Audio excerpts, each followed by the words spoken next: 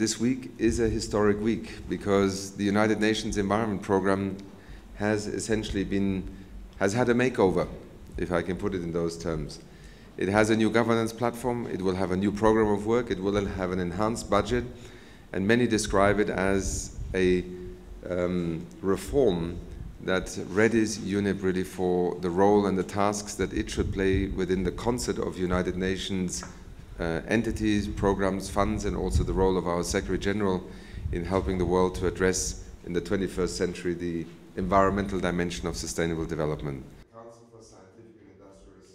Delegations have worked now for 5 days non-stop in sessions to negotiate a whole series of decisions. That list of decisions ranges from, for example, chemicals, in terms of also the new Mercury Convention, which UNEP facilitated over the last 3 years and was successfully negotiated in January this year in Geneva, to the future financing of chemicals actions in the global context. We also received in the Governing Council the report and the decision related to the new, if I may call it, sister body to the IPCC,